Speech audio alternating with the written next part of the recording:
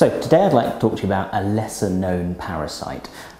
We see quite commonly here at the clinic, a couple of cases maybe a week, and while owners in general are very familiar with fleas and ticks and worms, they're often a lot more surprised to learn about something that could be lurking down inside your pet's ears. Now I have with me today a little cat called EmnEm, and EmnEm came to see me because he's got really itchy ears.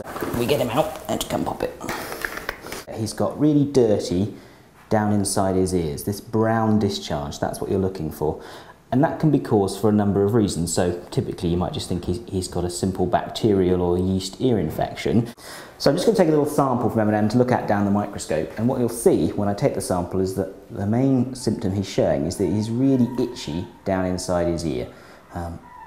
Good lad. Okay, so you can see that kind of discharge that we're getting at. So we're going to make a slide from that, and we're going to go look at it down the microscope. Good lad.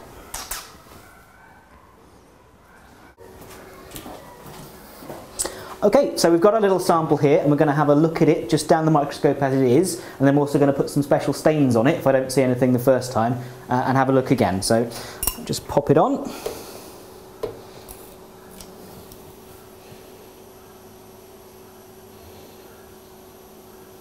So now I'm staining it up to have a look at the little cells that might be down there.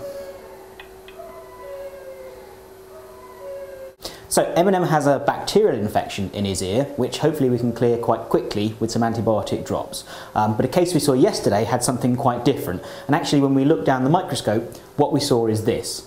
Now what you can see here is kind of a seething mass of ear mites.